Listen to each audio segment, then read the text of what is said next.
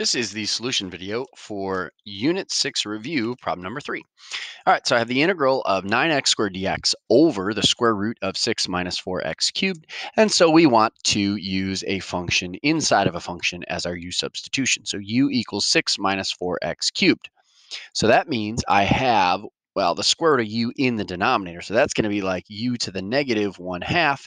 And then I have the 9x squared dx. So I'm going to put the x squared dx on the inside, and I like to bring the constant multiple to the outside.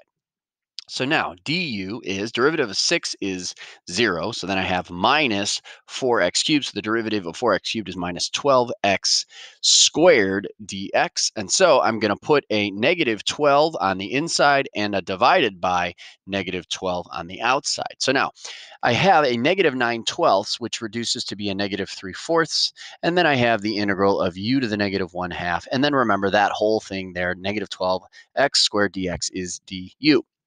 So negative 3/4.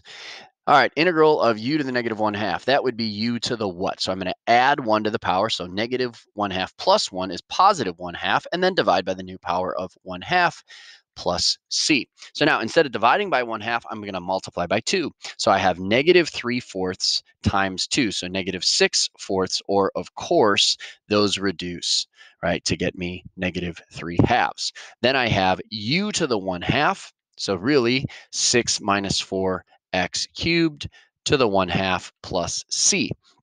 And so I could have this negative 3/2 times 6 minus 4x cubed to the 1/2, or I really could have the square root of 6 minus 4x cubed, and then of course plus c. So you have to make sure you pay attention to whether or not you have rewritten the fractional power or as a root. But that